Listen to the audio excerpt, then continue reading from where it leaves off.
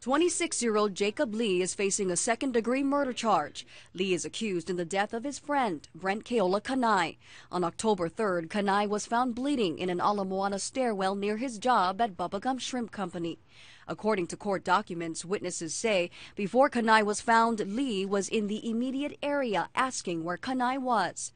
During Lee's first interview with police, he denied being involved in the death, but the documents indicate in a second interview, Lee confessed to the murder, admitting to approaching Kanai from behind and stabbing him 3 times in the chest before fleeing back up the stairs. There is nothing in the court record about a possible motive for the murder. A friend of the Lee family who was in court today declined to be interviewed on camera, but says he believes police pressured Lee to confess to something he didn't do. Prior to his arrest, Lee was DJing at Club Moulin Rouge on Kapi'olani Boulevard. He's being held at Old Triple C on $250,000 bail. Lee's next court appearance will be Wednesday. If convicted, he could spend life in prison. Moani Ke Ala Navarro, KITV4 News.